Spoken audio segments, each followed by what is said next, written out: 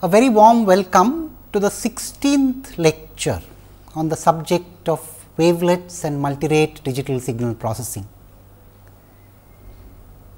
Let us put in perspective what we are going to do in today's lecture, building up from what we did in the previous one.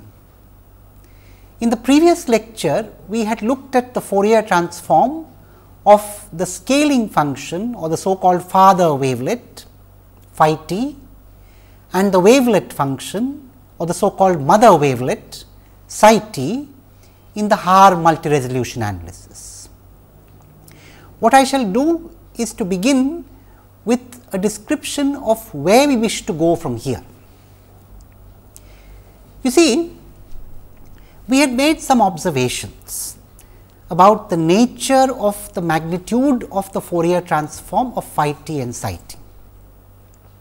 We also noted that when we multiply a given function x t by a translate of phi t, the magnitudes of the Fourier transforms of x and phi are getting multiplied, and we saw that the nature of the Fourier transform of phi, or for that matter even that of psi, was such that it emphasized some band of the Fourier transform of the underlying function x which was being studied. Now, what we intend to do today is to idealize from there.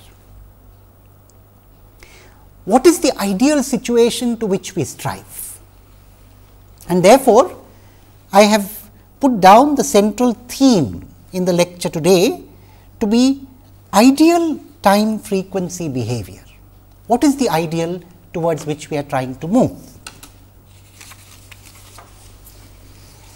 Now, let me put before you once again the nature of the Fourier transforms of phi and psi. By nature, I am essentially going to refer to the magnitude. The phase, though important in general, is not of prime importance at the moment, because it is the magnitude which makes a selection of band. So, let us put down the nature of the magnitude.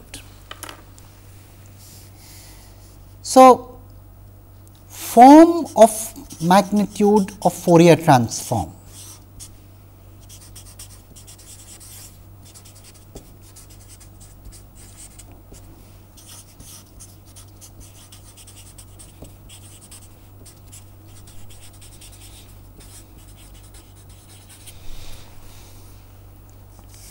For phi, it had an appearance like this.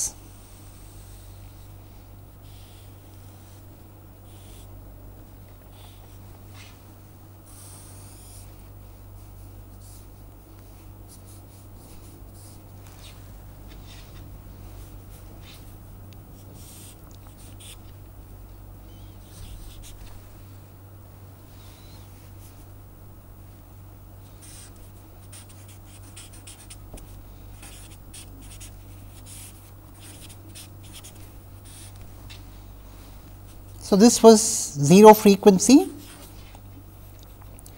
and this was 2 pi here and all multiples of 2 pi subsequently, and so on. This is mod phi cap omega. You see, when I say form, what I imply is that I am not going to consider any constants of phase. Constants would only scale this up or down, and the phase would not affect the magnitude, of course. So, let us also look at that of psi. The form of the magnitude of the Fourier transform of psi looked something like this: sin squared omega by 4 divided by omega by 4. And we had made an attempt to sketch this last time. We first sketched sin omega by 4 by omega by 4. So, we said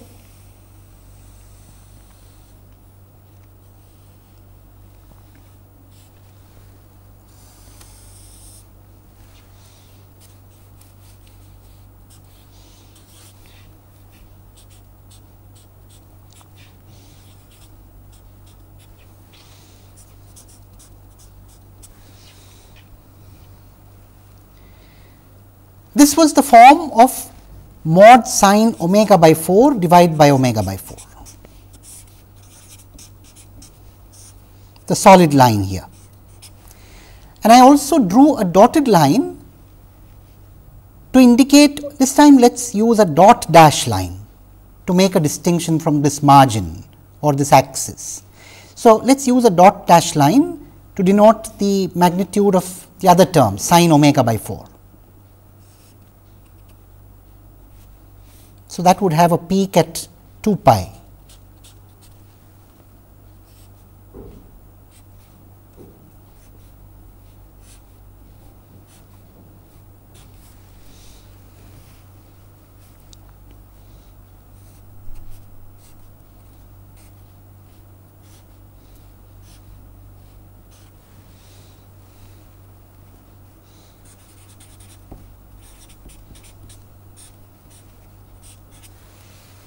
This is the form. Now, this solid line is multiplied by this dot dash line here. So, of course, you must visualize this dot dash line being replicated on the negative side. And as you know, for a real function, the Fourier transform is magnitude symmetric. So, it is enough for me to study the positive side of omega and the negative side would be a mirror image. So, let me expand this part here, focus on the positive, a good motto in general.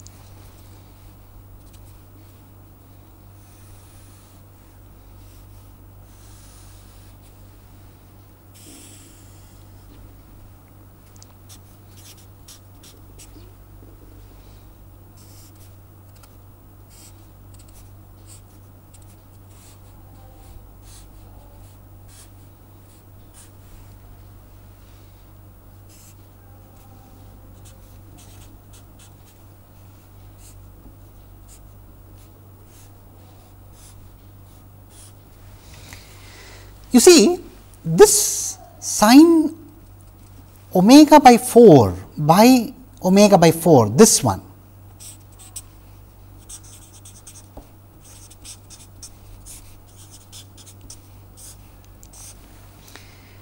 has a monotonically decreasing character from 0 to 4 pi. This one has a monotonically increasing character between 0 and 2 pi and then monotonically decreasing. Now, it is very clear that from this point onwards, the product of these two is only going to decrease. So, you cannot possibly have a value of this product, this of course being mod sine omega by 4.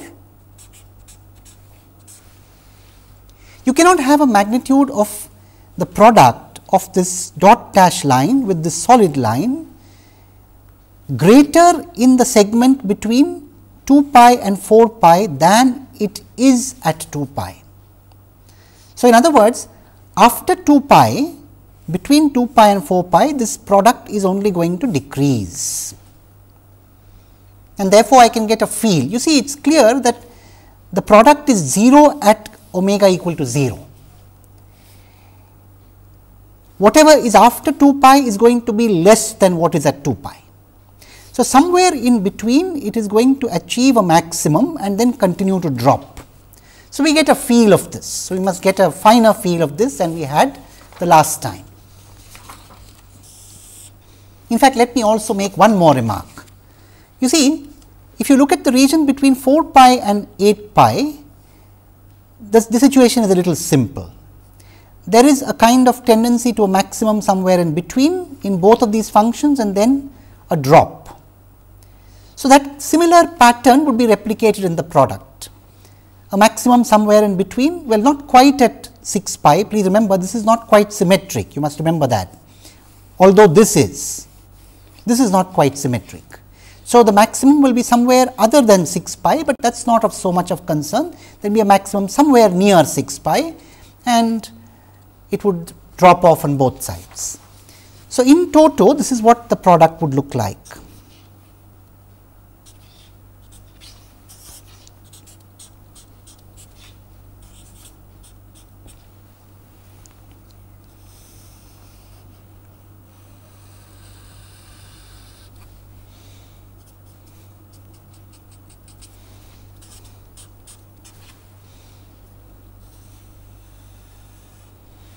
I will not mark this maximum, it is a little difficult to calculate, but this is the nature, this is the form.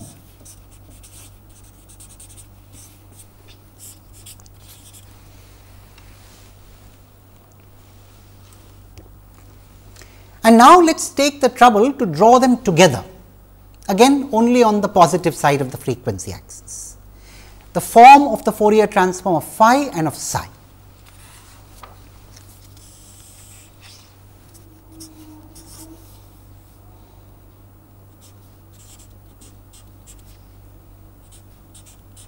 Let us focus only between 0 and 4 pi.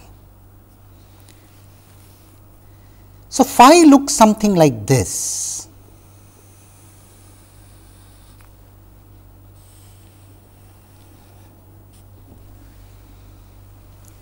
And psi looks something like this.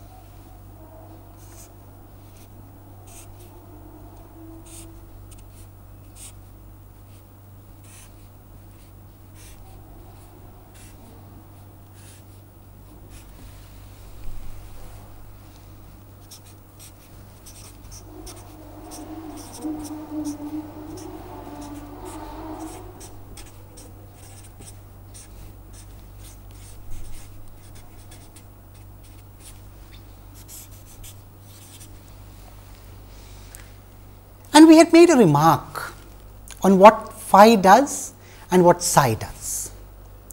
Phi in effect emphasizes those frequencies lying around 0 frequency, and psi emphasizes those frequencies lying around its maximum in the band between 0 and 4 pi and de-emphasizes frequencies on either side. So, in fact, if you look at psi, it de-emphasizes frequencies around 0 and then after that band. So, it emphasizes a band of frequencies. It is clear that psi has a band pass character. It is a band pass function.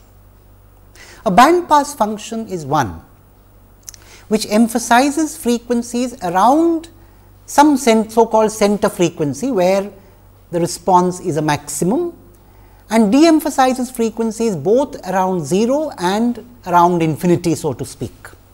So, there is a finite band of frequencies, one band which that function emphasizes. Loosely speaking, this psi omega here emphasizes those frequencies lying around its maximum here, and of course, phi emphasizes frequencies around 0. We also made one more remark on the distinction between phi and psi. You see, we noted that when we contract or expand, so when we go up or down the ladder, what are we doing in the Fourier domain? When we go up the ladder, we are expanding in frequency because we are contracting in time. When we go down the ladder, we are expanding in time and therefore, we are contracting in frequency. So, let us look at this figure once again.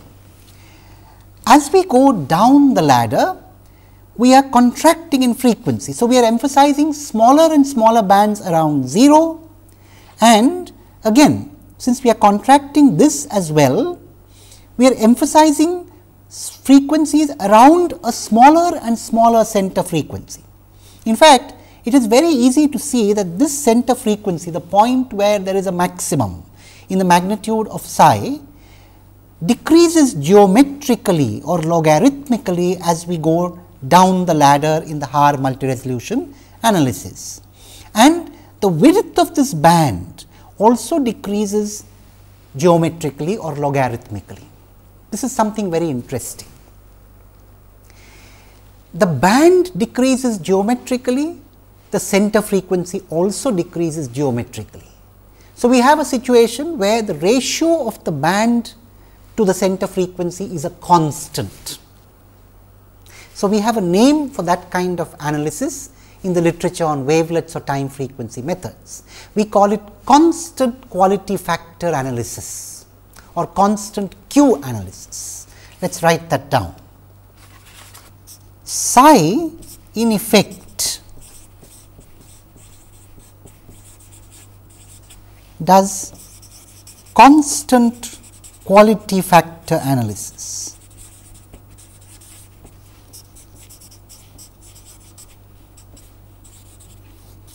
Or constant Q analysis.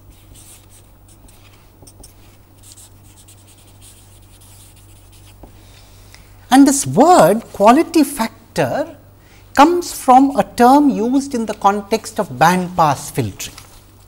For band pass filters,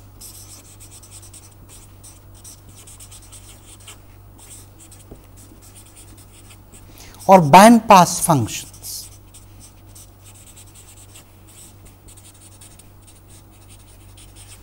the quality factor or Q, as it is often denoted in brief, is the ratio of the center frequency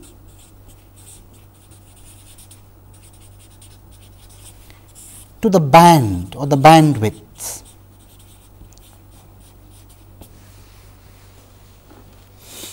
You know, the word bandwidth of course has to be taken with a pinch of salt.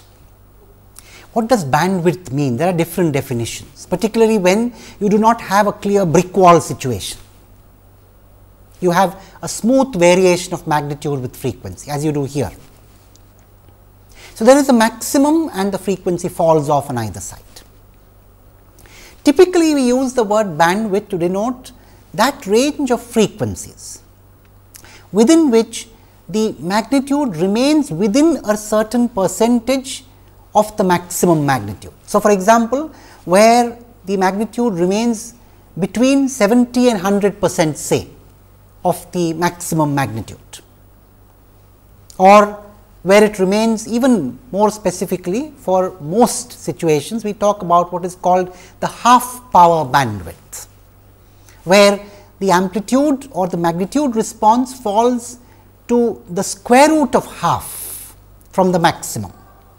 And the square root of half has the significance that at that point where it falls to the square root of half, the power of a sine wave is half of what it would be in proportion to the original as compared to the maximum point. So, if at the center frequency the point where the magnitude response is a maximum, the power ratio of input to output is say 100 units, then at the point where the power the magnitude falls to 1 by square root of 2, the power would be only 50 units, the ratio, power ratio, output divided by input. So, it is called the half power point. Very often we talk about half power bandwidth. In any case, it does not matter what percentage we use, 70%, so be it, 60%, so be it, whatever it be. With this notion of bandwidth, the ratio of the center frequency to the bandwidth in this sense is a constant as we stretch or compress the Fourier transform of psi, and there so of course, whatever you do in terms of stretching or compressing in the time domain, you are doing exactly the opposite in the frequency domain. So, as you go up the ladder, you are going towards higher frequencies and you are also spanning a larger bandwidth. As you come to lower steps, as you go descend in the ladder, you go to lower rungs of the ladder, you are essentially going to smaller center frequencies and using a smaller bandwidth. Now, let us bring in the idea of time resolution and frequency resolution here. If we use bandwidth as a measure, please note as a measure of the range of frequencies that are emphasized, by the function psi. Now, why am I saying once again that these frequencies are emphasized? Let me just recapitulate. I am saying this again and again because one must firmly understand this. I am saying that those frequencies are emphasized because in finding the dot product of a function x t with any translate of this function psi t or one of the stretched or compressed versions of psi t, Parsifal's theorem tells us that you are also multiplying the Fourier transform of x with the Fourier transform of that particular translate and dilate of psi, or for that matter phi, whatever it be. Now, we also understood that translation has no effect on the magnitude, dilation does, and when we multiply the Fourier transform of x by the Fourier transform of phi or psi, as the case may be, appropriately dilated, one is automatically emphasizing multiplying that part of the band which lies in the region of large magnitude of Fourier transform of phi or psi by a larger number, and the other parts are being multiplied by a tapering number. So, in effect there is a filtering operation also being done by phi and psi. Effectively, phi is doing a low pass filtering operation and psi is doing a band pass filtering operation. Let us make a note of this, this is very important. So, effectively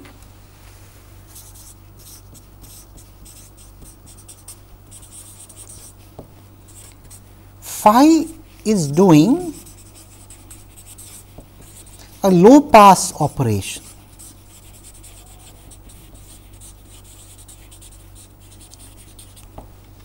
and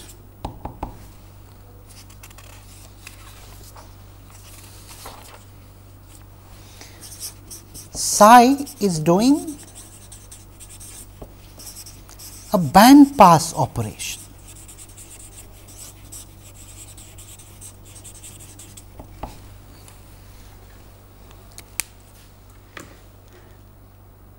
Then it almost seems trivial. What is so great? We could have built a band pass or a low pass filter otherwise. Why did we have to do all this hard business? Well, you see, the beauty is in the two domains together, and this is where the whole catch lies, and this is where the whole struggle lies. You are able to do some kind of a crude low pass operation. I say crude because nobody will agree if you look at the frequency response, the Fourier transform of phi, that it is really very close to a good low pass filter, crude in that sense. You are doing a crude low pass filter operation, but with the proviso that you are also confining yourself in time. So, you are saying, you are able to say with some confidence, and that confidence depends on how well localized that Fourier transform is around 0 frequency. So, you are able to say with some confidence that when I multiply x t by a certain dilate and translate of phi, I am emphasizing that band of frequencies around 0, which is covered by the appropriate dilate of phi. So, if you take phi itself and if you focus your attention on the main lobe of the Fourier transform, you may say in a crude sense that you are emphasizing the frequencies around 0 up to the extent of 2 pi, the main lobe goes up to 2 pi. And you are doing this in a time region in which phi lies. In fact, that can be sent non-crudely. So, phi is indeed very, very localized in time. I think nobody will disagree with that. So is psi. So, when you multiply by a certain dilate and a translate of psi, you are in effect doing a kind of localization in frequency around that point of maximum. As you saw, it lay somewhere near 2 pi, before 2 pi actually. And as you take different dilates of psi, you are taking different bands, and this is being done in the time zone covered by that particular translate. This is a serious statement we are making. we are making a statement about localization in two domains simultaneously, in time and frequency. And if you recall, in the very first lecture, when I introduced the subject of wavelets and time frequency methods, this is one of the things I mentioned as a fundamental challenge in signal processing. In fact, I went to the extent of saying the same challenge appears in different manifestations in different subjects. In signal processing, we see it as a conflict between time and frequency. Where is the conflict? The conflict is partly seen now, partly I say. You see, as you notice, in time we are very correct in saying that we have localized. After all, phi t and psi t and their translates and dilates are non-zero only over a finite region of time. So, localization in time in this case is not under question at all. It is localization in frequency which is somewhat suspect. We can crudely say that, because if you focus your attention on the main lobe, then in some sense it is localized. But there are these side lobes in the Fourier transform, both of phi and of psi. So, now we want to ask the question, what ideal would I like to strive towards? If I were to have my way, how should I make the Fourier transform of phi and psi look? We know how they should be in time. They should be packed into a finite region of time. We are able to do that. I would also like to pack them into a finite region of frequency simultaneously. Now, what would that region of frequency be? Let us use our understanding of signals and sampling a little bit here.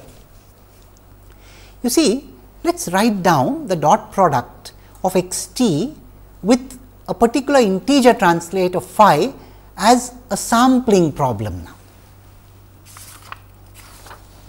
So, if you take this product,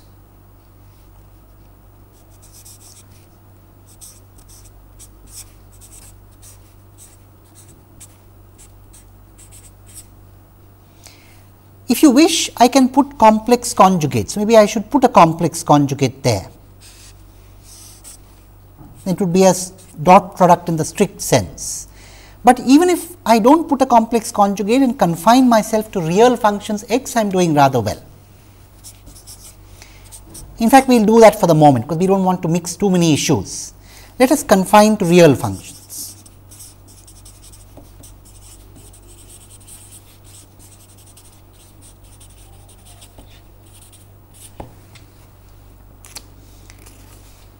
And then I have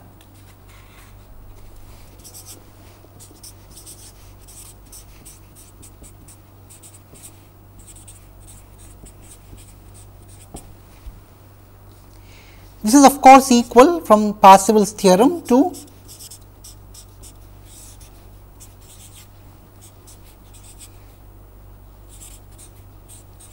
the Fourier transform of phi t plus tau times the Fourier transform of x integrated over all omega, and this is easy to evaluate.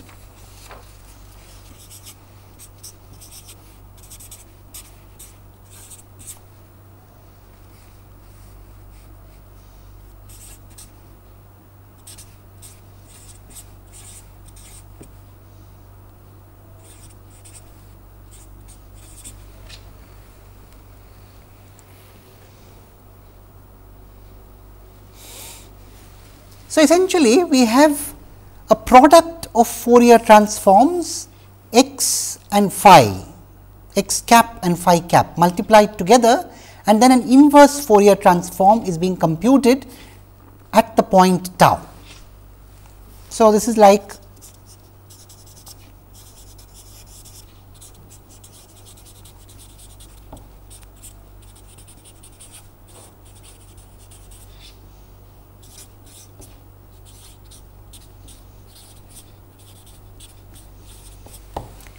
even if you were to use a complex function, the only change would be here. You would need to put a complex conjugate there. That is why I said that is not such a serious issue at the moment. We will just focus on real functions and interpret. So, here when you multiply by phi cap omega, you are in effect doing some kind of a low pass filtering. And when you take the inverse Fourier transform, you are calculating what comes out of that crude low pass filter, whose impulse response is essentially phi. Essentially phi, I mean. Do not worry about inversions or time inversion, it relates to phi, very closely phi. Now, what we are saying is, when you sample this, when you put tau equal to all the integers. So, if you take this and substitute tau by different integer values. So, when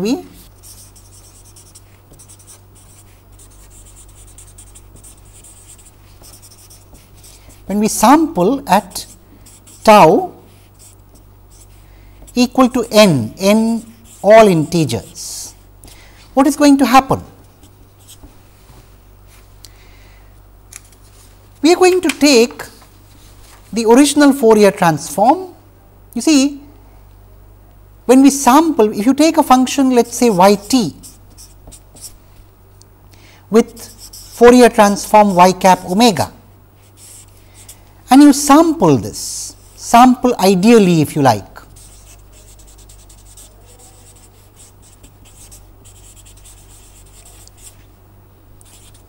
at all integers, that essentially means you are sampling at a sampling rate of 1. So, that amounts to taking the original Fourier transform, translating it by every multiple of 2 pi divided by 1, which is 2 pi on the angular frequency axis, and adding up these translates. So, let me write that down in terms of an algebraic expression. What we are doing essentially is, we are taking the original Fourier transform, translating it by every multiple of 2 pi divided by 1, if you please, every multiple of that, and summing up these translates. Some constant possibly, that constant relates to the sampling process. Let us ignore that constant for the moment, our attention is here. So, in order to reconstruct y from its samples, what should we have desired? We should have desired that these translates do not interfere with the original. So, it would have really been nice if we had been able to ensure that these carbon copies created by y cap omega plus 2 pi k are non-overlapping with the original, and that is ensured by ensuring that the low pass filter cuts off at capital omega equal to pi. Let me sketch that for you. Had phi cap omega been an ideal low pass function,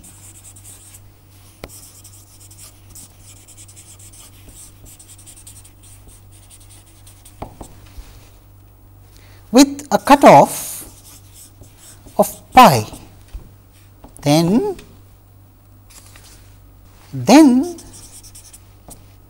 this aliasing process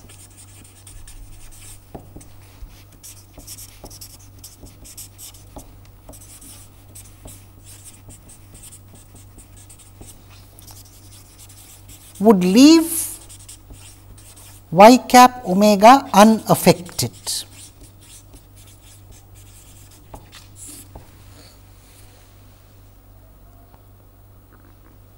So, that is the ideal towards which we are striving as far as phi goes. Now, what is the ideal towards which we are striving as far as psi goes? Let us see. You see, when you go from V 0, which is what brought us to phi, to V 1. What is V 1? Just essentially V 0, but compressed by a factor of 2 in time, and therefore expanded by a factor of 2 in frequency. So,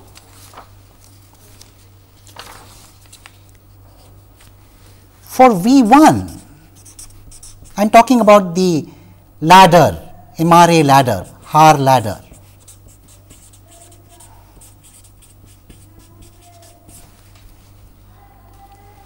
We expand by 2 in frequency. we are talking about frequency domain behavior. So, we expand by 2 in frequency.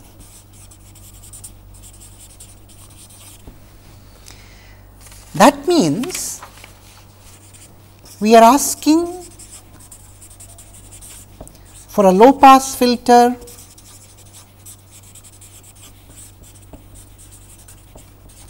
with cutoff 2 pi instead of pi.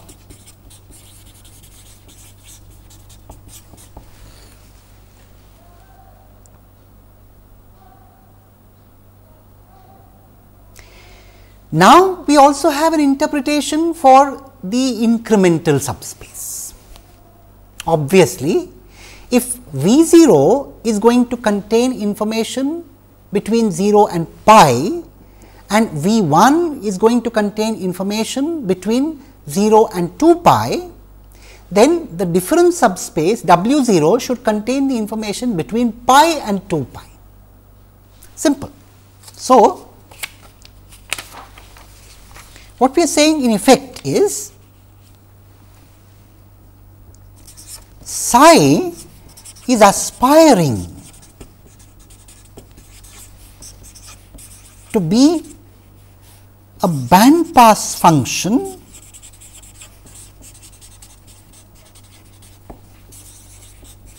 between pi and 2 pi.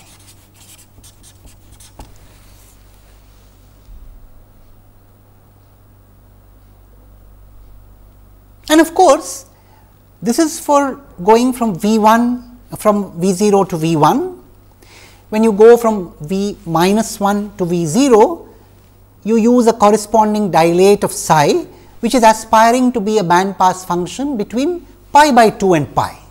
When you go from V 1 to V 2, then you bring in a dilate of psi, which aspires to be a band pass function between 2 pi and 4 pi, and so on. Let us draw the ideal situation.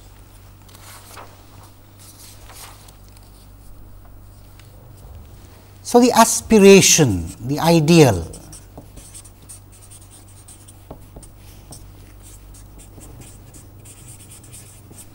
is the following.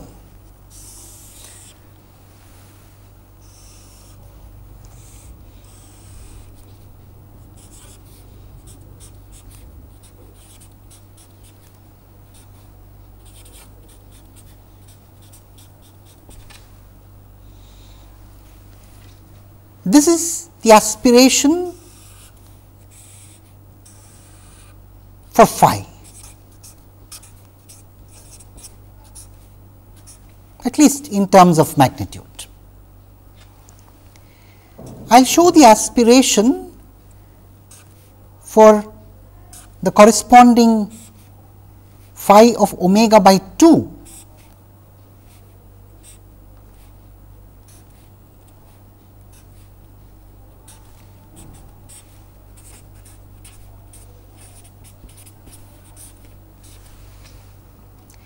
and then I will use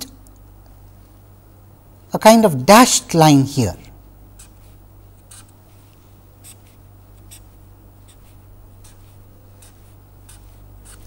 to show the aspiration for psi.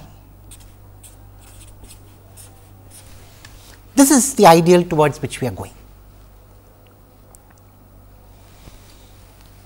This one dot dash, this one solid, this one only dashes. Now, things have begun to fall into place. In fact, now we can also see what we mean when we forget about phi entirely and use only psi. What are we doing in the frequency domain, or rather what are we aspiring to do? So, you can, what I am saying is, instead of thinking of all the shells up to a point and removing one shell, think of the whole onion as only shells, only sides. So, what is happening then? The following is happening in the frequency domain.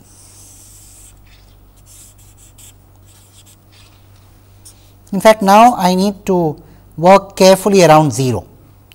So, I will draw a big pi here and a big 2 pi there. So, we will start with V 1. So, this is W 0.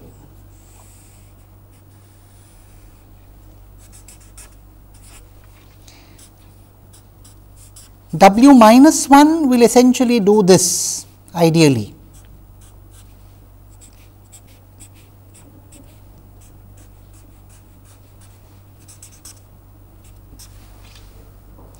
W minus 2 would be here between pi by 4 and pi by 2.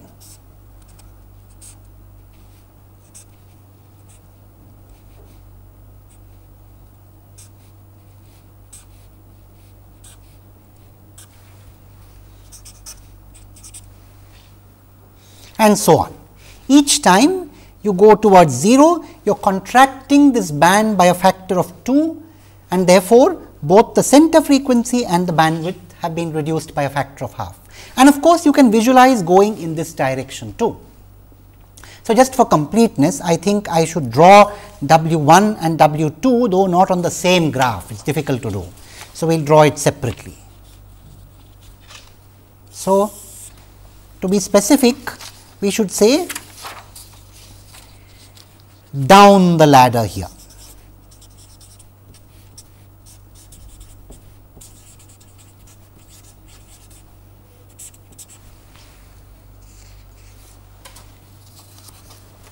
And up the ladder here.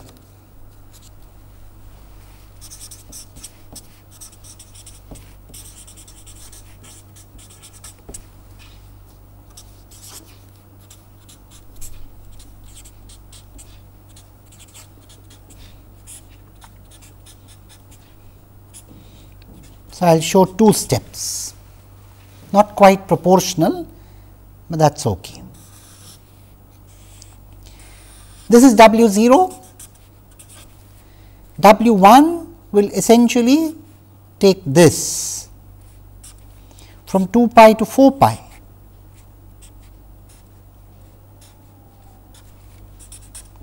W 2 will cover 4 pi to 8 pi here. This is 8 pi, please note.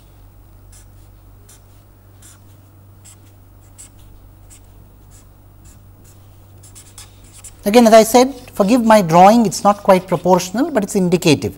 Pi here, 2 pi here, 4 pi there, 8 pi there. Now, we know what we are doing.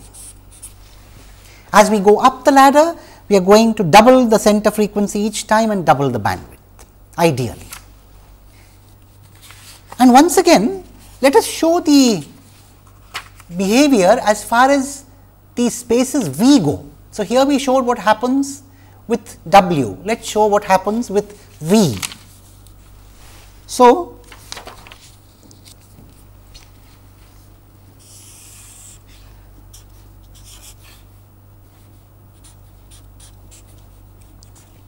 I could show it just on one. So, I will just show for completeness 3 of them. This is what V 0 does.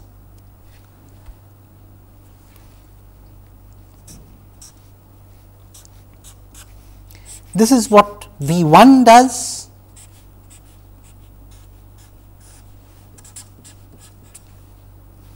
So, V 0 is the solid line, V 1 is just the dashed line, and V minus 1 is the dot dash line that I am drawing now.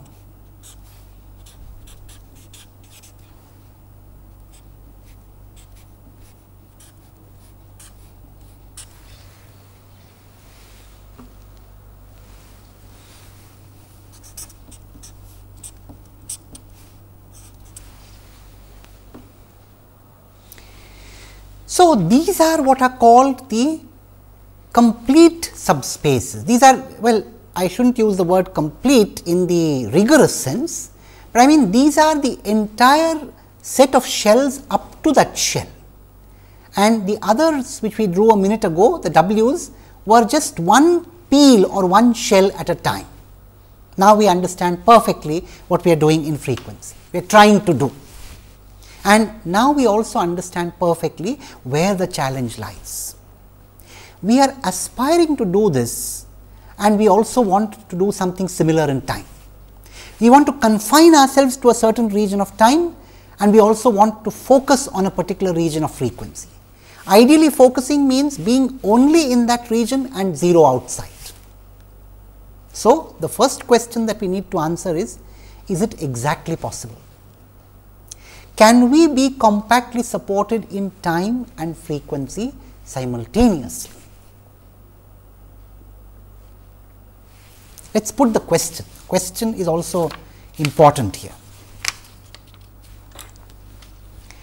Can we be compactly supported? This is a technical term, compactly supported. I shan't spend too much of time on explaining the details, but non-zero strictly on a finite interval is a simple way of saying it at the moment.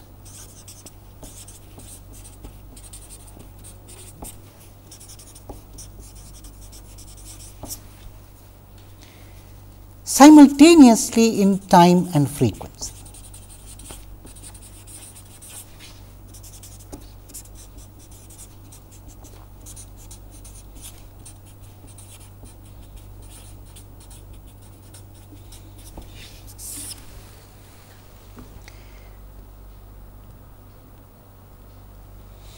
And unfortunately, or maybe fortunately, because it brings up and opens up a whole new subject, the answer is no. If you talk about exact behavior, it is impossible to be compactly supported in both domains. That is not a very deep result in the theorems of Fourier analysis, though it is an important result. It is the relatively weaker in the sense not of requirement, but in terms of the depth of proof or depth of implication. It is more easily proved, easier to indicate or to justify. You cannot be compactly supported in time and frequency simultaneously. Let us make that statement very clear. Answer no.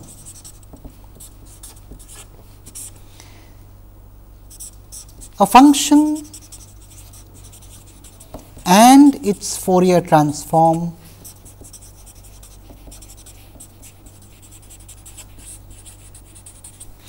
cannot both be compactly supported.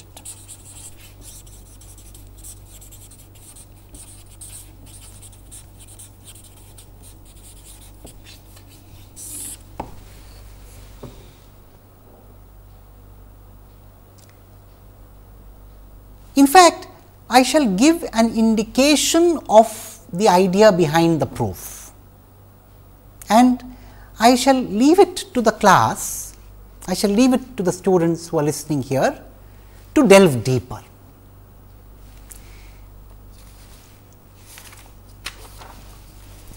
The idea behind the proof, why not?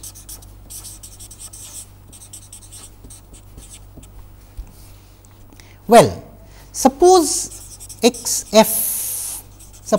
t has the Fourier transform x cap f or x cap omega. Let us take omega if you like.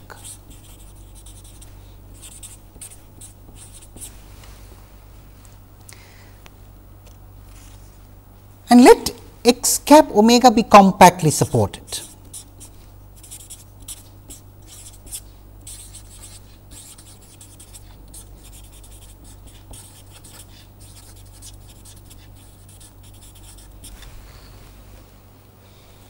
In other words, let specifically x cap omega be non-zero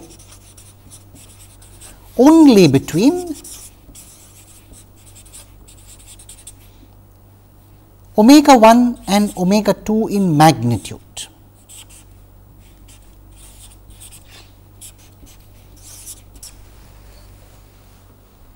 Of course, needless to say,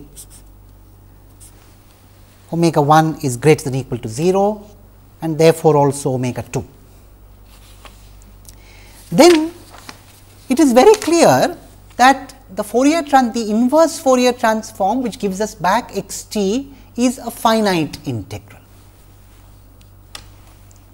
So, x of t is then going to have a finite integration involved.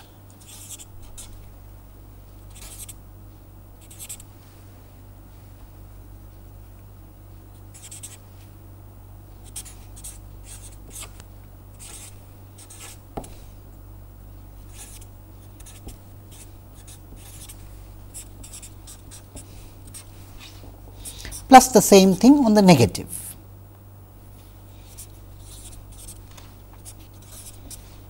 And the same integrand.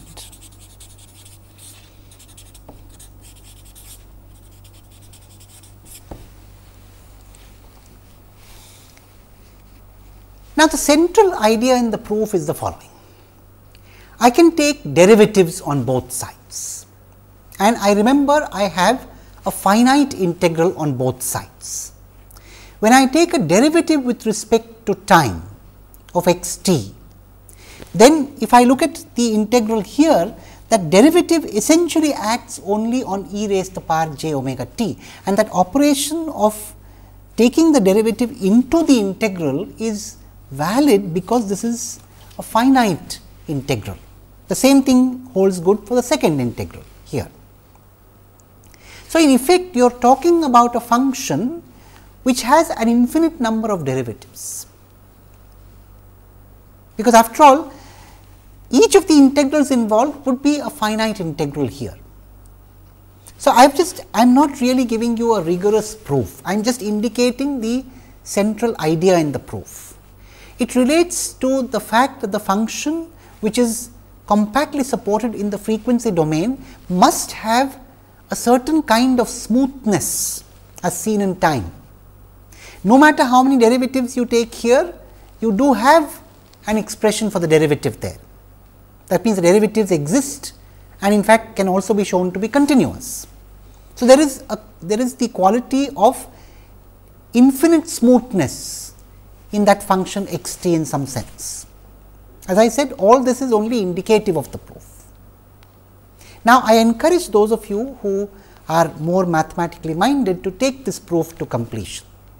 Show that because of this finite integral here and the fact that the function must be smooth as much as you desire in terms of derivatives, it cannot be compactly supported in time as well. In effect, what you are saying is, you are asking for an analytic function, a function which has an infinite number of smooth derivatives to be compactly supported in time. There is a problem there. Well, that was indicative of the proof, that was indicative of the central idea as to why you cannot have compactly supported functions both in time and frequency together. And this is where the whole challenge starts. But now we need to ask a slightly more relaxed question, and that will be the issue that we shall discuss in much greater depth in due course now.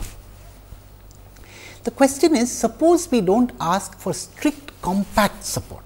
That means, suppose we are not saying that a function must be non-zero outside non-zero only inside a certain compact interval, only inside a certain finite interval and 0 everywhere else. We do not mind a certain amount of energy of that function or most of the function in a certain sense being concentrated in a certain region in time and also in frequency. Then can we get a function which is both compactly or not compactly, but in that sense restricted in time and frequency? And of course, as we expect, the answer is yes. If we are willing to give up a little bit, we can get something. If you are willing to give up exact compact support, so if you are willing to allow some leakage outside that region of time and therefore also outside a certain region of frequency, but be content with the fact that in a certain weaker sense the function is concentrated in a certain region of time and in a certain region of frequency, then can one first have this kind of broad concentration in time and frequency together? Well, the answer is yes, because it depends on what you mean by that weaker sense of concentration. In fact, phi and psi are in that sense concentrated both in time and frequency in a weaker sense. If you focus only on the main lobe, and of course, the main lobe has a certain amount of the energy, then yes, indeed, of course, phi is simultaneously localized in time and frequency. So, what is that general sense that we are going to allow? Well, that sense will come from essentially either what we might call the statistical property of variance, or if we want to use a mechanical analogy, the idea of center of mass and radius of gyration, or the volumetric occupancy of a body. So, we will think both of the function and its Fourier transforms as one dimensional bodies, and we can think of their center of masses. And then we could think of how much the body spreads around the center of mass by using what is called the idea of radius of gyration. Another perspective is, if you think of probability density functions based on the function and its Fourier transform, you could ask what is the mean of that density, either in the time domain or in the frequency domain. And then you could ask what is the variance of the density, again either in the time domain or in the frequency domain. And now, there is a clear way to formulate. Can we have finite variance both in time and frequency? And there, as we expect, the answer is going to be yes.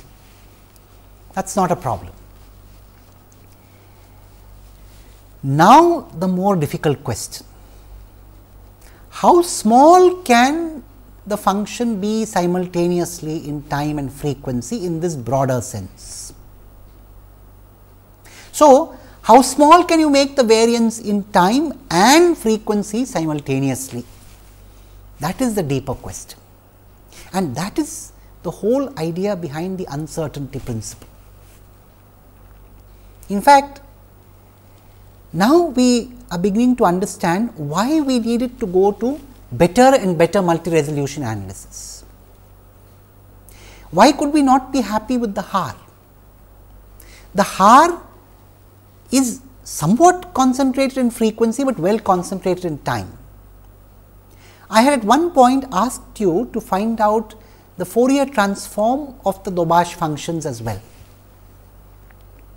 So, if you look at the Doobash functions, as you go from length 4 to length 6 to length 8, and if you look at their Fourier transforms, you would find that they are slightly better approximations to that ideal low pass filter with cutoff pi, an ideal band pass filter with band between pi and 2 pi as we desired.